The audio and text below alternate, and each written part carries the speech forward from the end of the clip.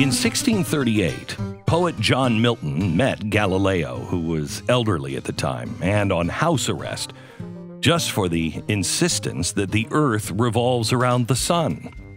Milton was 30 at the time. Years later, he would include Galileo in his epic poem, Paradise Lost. He wrote, "By night, the glass, O Galileo, observes imagined land and regions in the moon." Galileo was the first human to study the moon through a telescope, and he used this new technology to view the lunar surface. For thousands of years, that's all we could do. We could spy on the moon. It was an impossible distance away.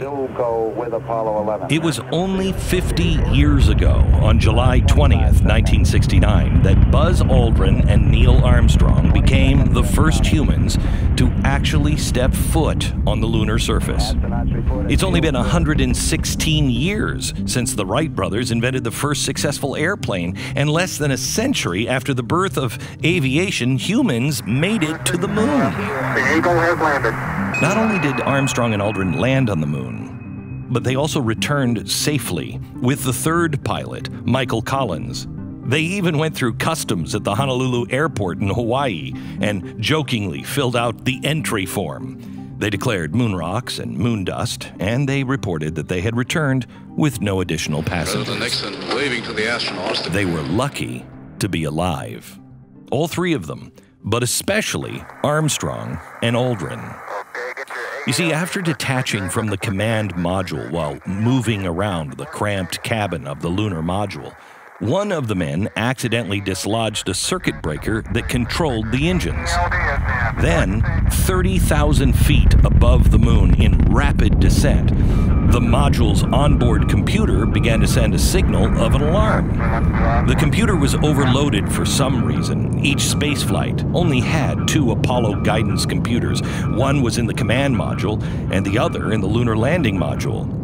So you understand, an iPhone today has 100,000 times the processing power of a computer that guided Apollo 11 to the moon. That's enough memory to handle 120 million moon missions all at once from your phone.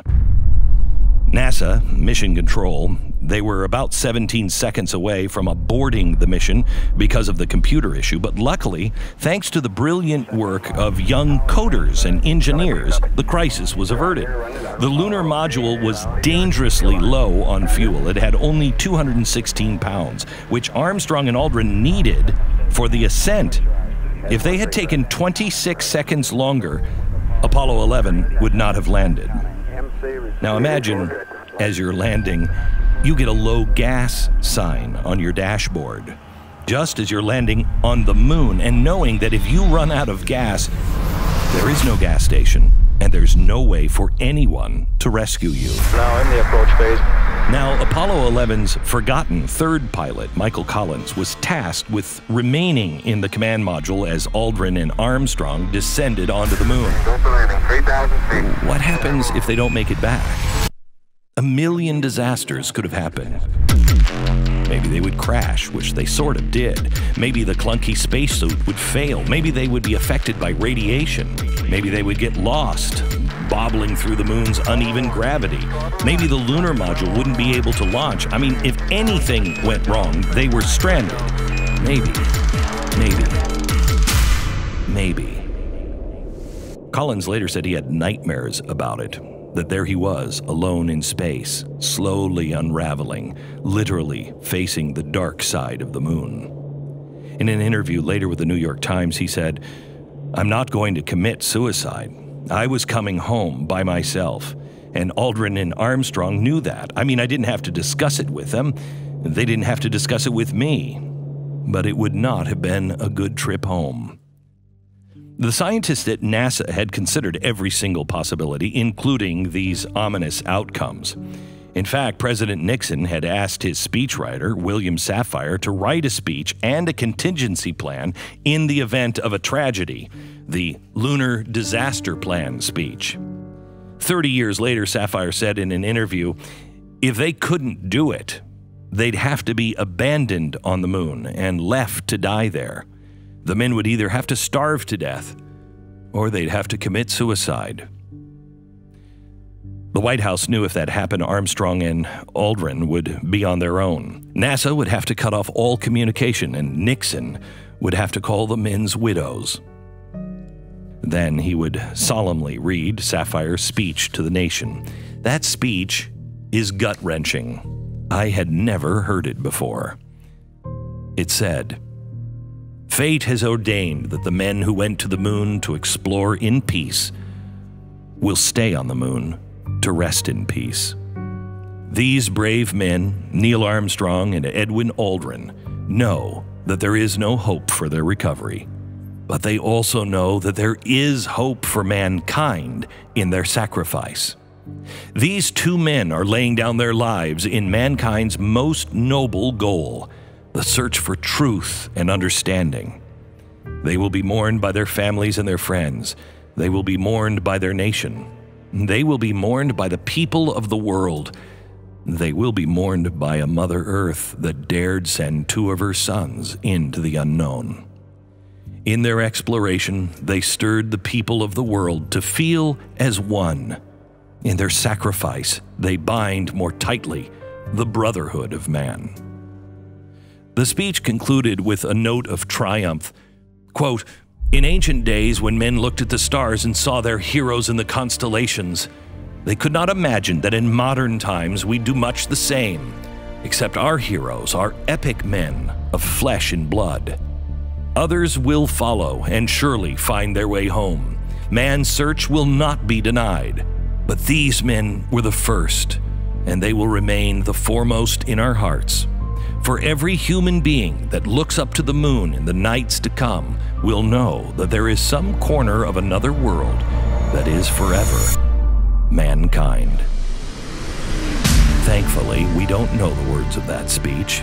History played out differently. The lunar module didn't exactly land gracefully. The cabin wasn't properly depressurized, so when the lander detached, it shot out of the orbiter with enough force that the man landed 4 miles from their target, but they made it. The door opened and Neil Armstrong looked out at the landscape of gray mush. They had no idea what they were about to feel as he leapt from the ladder onto the moon. I'm going to step off the limb now. He spoke these immortal words: "One small step for man, one giant leap for mankind." President Nixon then made the first ever presidential call to the moon and told the astronauts that the whole world was proud of them, and that because of what you have done, the heavens have become part of man's world. Armstrong and Aldrin spent 21 hours on the moon. They ascended without any issues and returned from the command module, gritty from their time on the moon, much to the annoyance of Collins. It's no coincidence that NASA's moon missions were named after Apollo. A towering, complicated figure in ancient Greek mythology, Apollo was the god of music, poetry, and medicine, the patron of sailors, nurturer of the vulnerable, the god of light and sun and knowledge and truth. Apollo represents the best that we as humans can achieve, our human spirit, because we're always dreaming of the next impossible discovery. Before Apollo 11, humans had spent thousands of years desperate to find a way to launch themselves into space, or at the very least, they had intimately stared up at that gray rock above. Because on a quiet night, if the sky is clear enough, we all feel a certain kinship with the moon, and sometimes it looks so close. For whatever reason, we wound up here, on Earth, mostly stuck on land. Despite all of our certainty, we're still clueless about the universe surrounding us, including our own planet. We've only explored about 5% of our ocean. As for outer space, the more we learn about it, the more obvious it becomes that we're in way over our heads. There are 10 times as many stars in space than there are grains of sand on the Earth. The Sahara Desert is 3.5 million square miles of sand, and that's just one of our deserts. The Apollo 11 moon landing truly one of our greatest achievements, not as a country, but as mankind. It inspires us to redouble our efforts to bring peace and tranquility to Earth. But there is plenty left over to discover. We are only just beginning to understand our place in this universe. We have an infinite amount of learning to do. We've come to the conclusion that this has been far more than 3 men on a voyage to the moon. I guess it's time we all learn that there is no final frontier. We feel that this stands as a symbol of the insatiable curiosity of all mankind to explore the unknown.